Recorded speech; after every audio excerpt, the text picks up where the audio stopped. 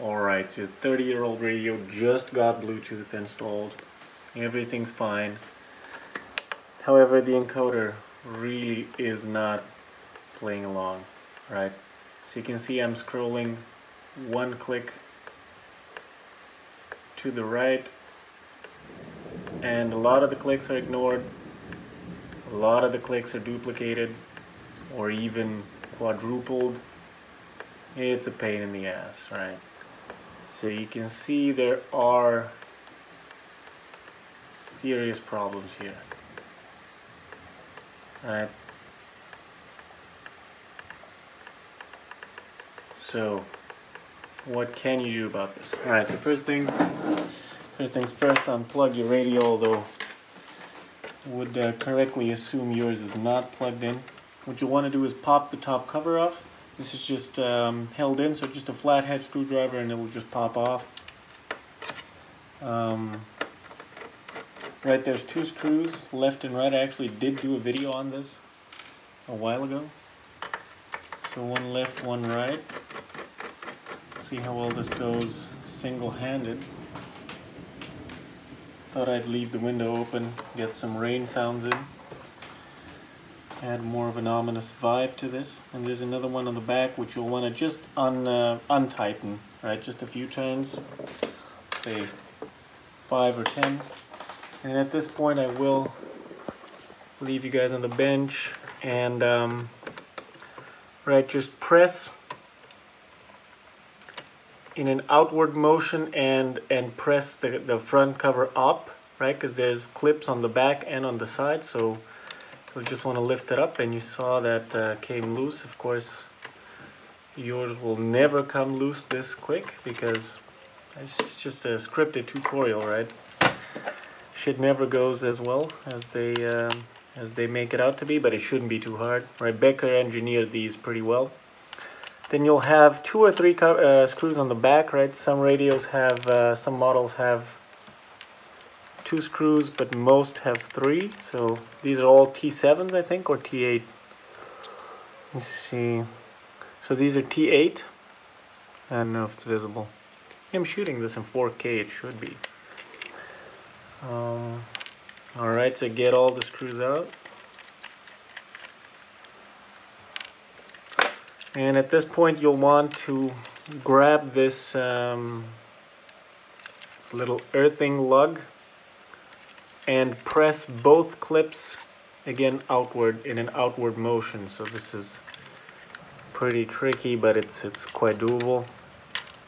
And then the whole thing, right, there's some more clips on the sides, but the whole thing should eventually release. Oh, you also have to take off the knob. Again, be careful. These are pretty fragile on the underside, this transparent piece. Springs falling off on mine, so that's also not super great. Let me see if I can. Next up, you'll want to unclip this piece, or not. Doesn't really matter, but do note that this unclips very easily. And at this point my PCB is falling out, so that's fine. Alright, and now basically why we're all here. So this encoder, I actually started doing this one and decided that would be a good candidate for a tutorial. So you can see this top part is held in. Like, changing them is a pain in the ass because there's a lot of thermal mass and you cannot heat these up massively with an iron, because this indent, the piece that does the indentations is also plastic, and the back end is plastic and it will melt. It's not a good idea. So I would even recommend, if you have to swap one, I would recommend cutting the leads and finding a least stressful way of thermally uncoupling them. And then just take a very stiff and very pointy flathead screwdriver, and again the risk of impaling yourself here is 1.02. I did run the math, and so you will see me. So far I have not impaled myself, but it is going to happen with a probability of 102%, especially if I'm on video. I mean, come on. this is asking for it on numerous levels. So let me see if I can. So we're fully zoomed in, and I'll do one pin whilst looking at the camera to make sure you guys can see this, and then the rest I'll do looking at the actual radio. Alright, so you can see this is the kind of motion we're looking for. And so that's one side done, and the other side is a pain in the ass because there's a stupid connector here, but we'll see how we handle. I'm even planning on ripping this one out if push comes to shove, but let's see, maybe we can avoid that.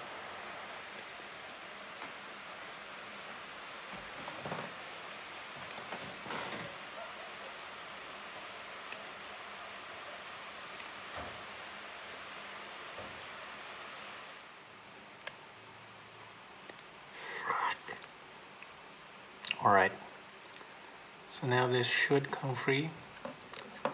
Let's and just be very, very, very careful when you're prising into this, not to press too hard down because you will damage. There's a plastic disc with a conductive layer printed onto it, or deposited onto it if you will, but you really have to be careful with that. I did almost fuck up one encoder like that, so that's something to be very concerned about. Alright, so this one's giving in pretty easily. I'm not putting up too much of a fight. And I'll show you guys what the problem is once we get inside. So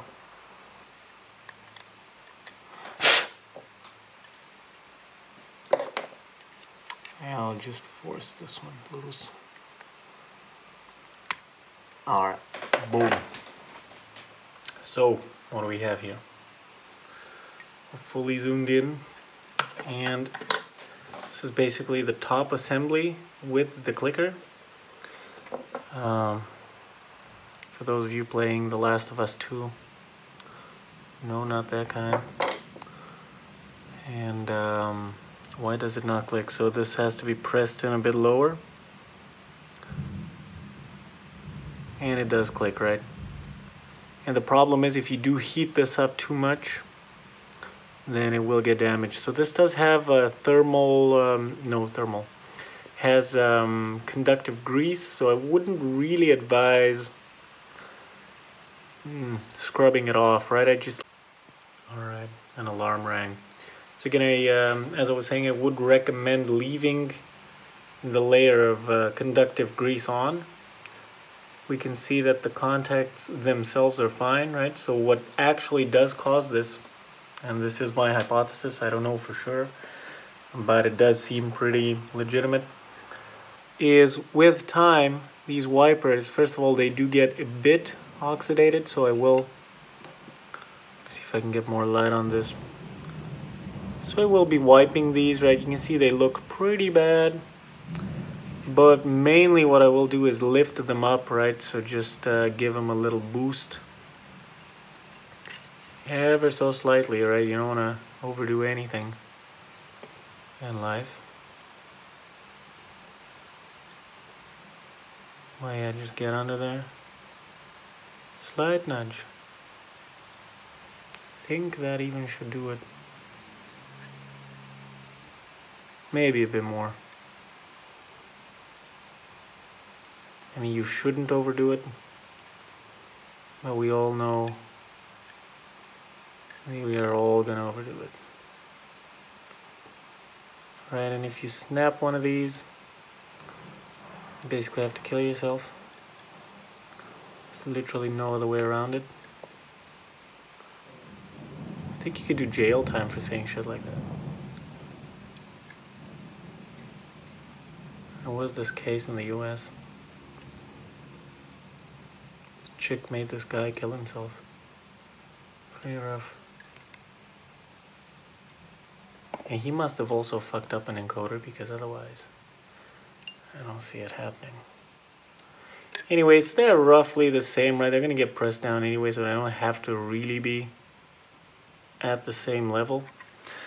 I have no idea what I can wipe them with, so let me just think. A piece of paper comes to mind, so let's see how that does. I don't know, I really don't want to put like cloth and crap like that in there. So that's kind of action. Did it do anything? I think so.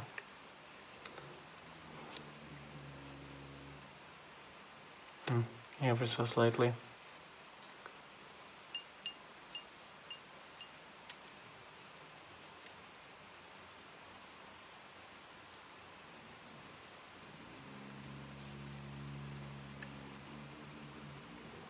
And I don't know. Just lift them up one more time because I'm an idiot.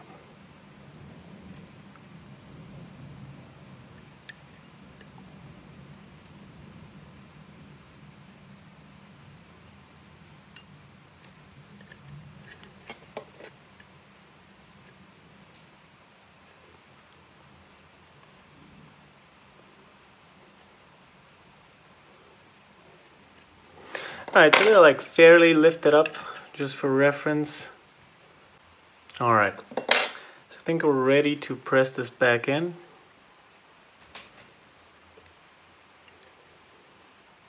Okay, not sure if this has a direction, but I'll just put the, I think it came out this way, with the clicker on the outer side, so yeah, I have to look away from the viewfinder a bit because this is quite fiddly, so I'll, you know what, I think I'll squeeze the pins, the locating pins right now, just to have that go in a bit more easily.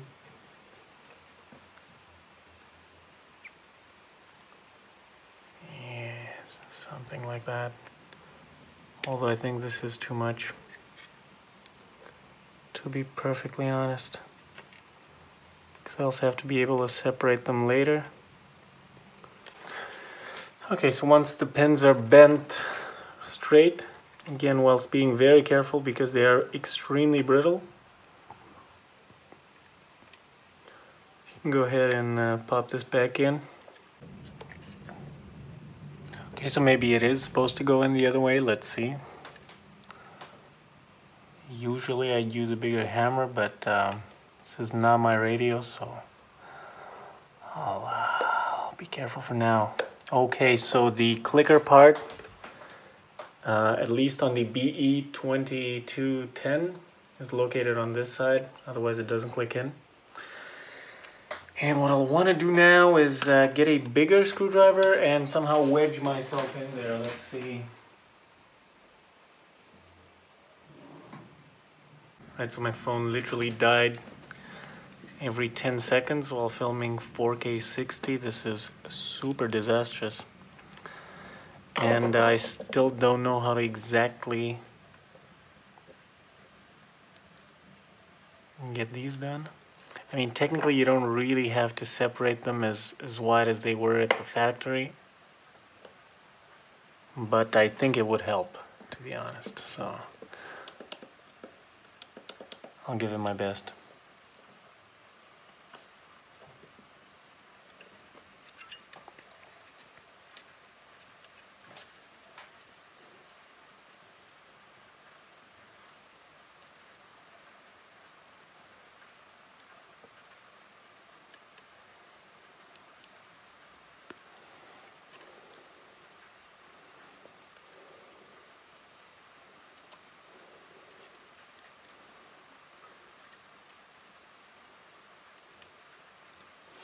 Yeah, so unfortunately this tool seems to work pretty well, and so you guys just have to go over to your local dentist and steal one of these, because it has been instrumental in this entire operation. Right.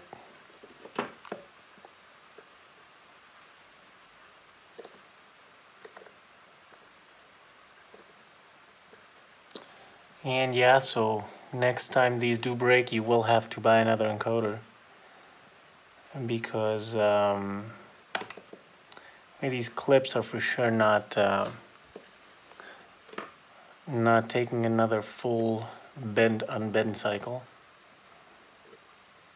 Also worth noting, right? So just be sure not to bend these too much. They do not like it. All right. So it still clicks. And now let's see if it runs. So, and again, I don't recommend, I mean, this is pretty obvious, but do not populate this without the plastic because it might short onto the case. So let's see.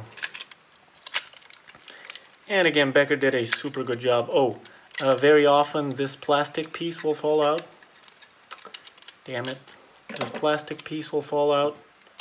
No need to worry, right? Just look at the orientation here. And you just slide this right back in. Lift the door a tiny bit, and then it will slide in here. The door will come on top, and that's super fine. All right. You do get extra elegance points if yours does not fall out, though, so keep that in mind.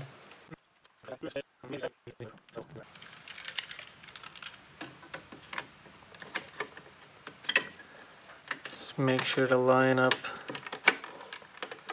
everything. See if the little lever can open the door, which it can. 2, 1, boom.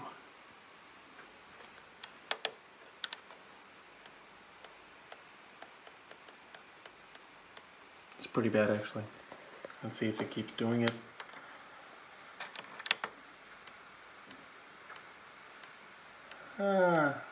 I don't know.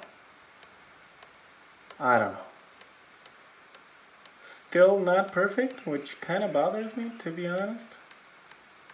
But you do have a lot more control, so it skips some and duplicates some. But not to the extent it was doing it before, right?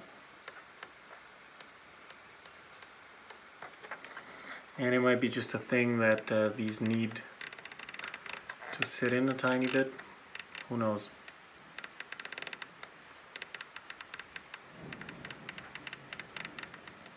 Yeah, I'm happy with this. Or am I? I